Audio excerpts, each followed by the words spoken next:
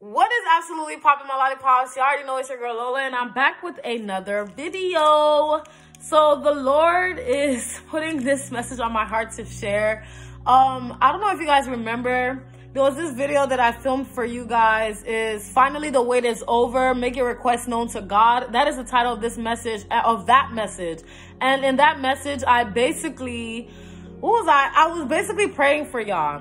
Okay, the prayer points that you guys left in one of my previous videos, I was just catching up and praying for you guys, and standing in the gap for y'all, just praying, right? And literally that night, I woke up to aching pain, like 4 a.m. in the morning. I woke up to aching pain, like I could not breathe. I was in tears.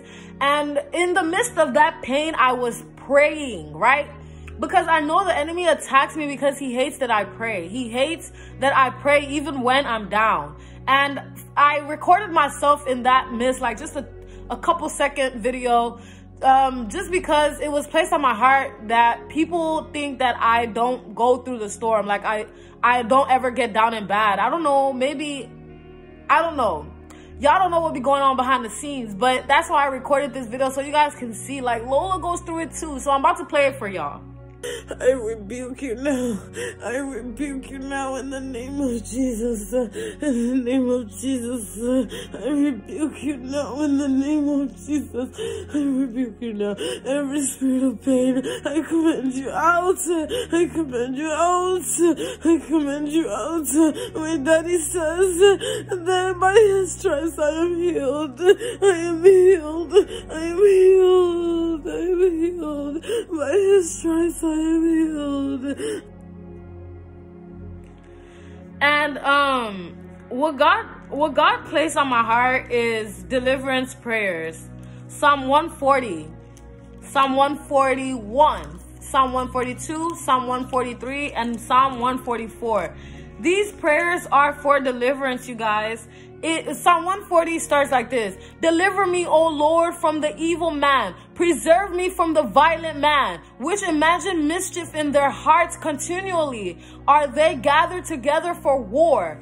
You guys have to remember, though, we as a body of Christ, we are in war. We are in war. So whenever I do get attacked, I think of Job. Immediately, I think of the story of Job and how I'm not exempt from that. Job was somebody who loved God, and he didn't care what attack the enemy brought. He didn't care what angle, north, west, south, and east. This man kept it up. He kept it strong for God. He cried to God even in the midst of his pain. And that's every time I'm like in pain, like the video I just showed y'all, or every time I'm like just sad or just not in the mood, like just not up to par.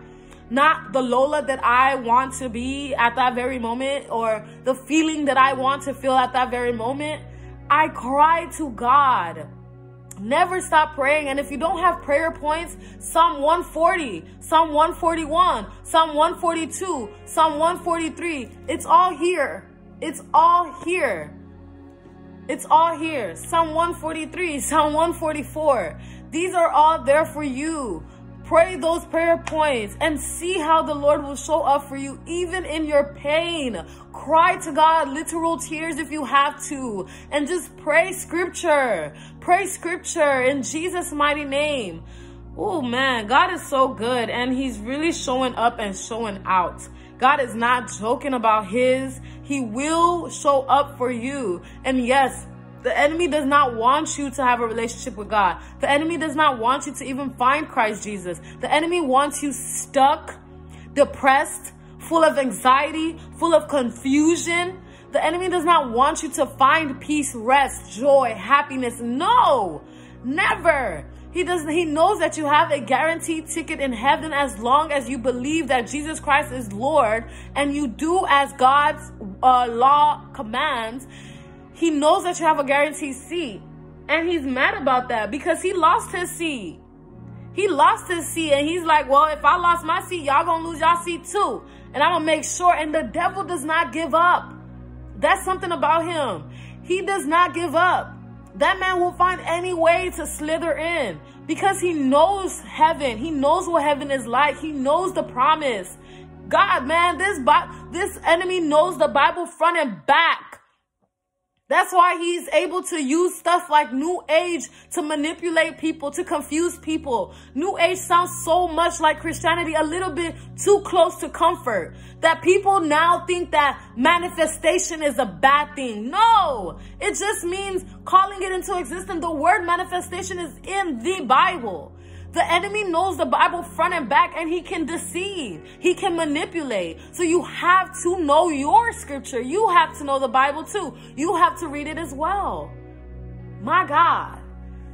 My God. So don't ever think that as a body of Christ, we're not getting attacked. Me coming in, stepping in the gap to pray for y'all. I don't know what y'all are dealing with, what attack y'all are dealing with, but I felt the Holy Spirit in that video, in that prayer.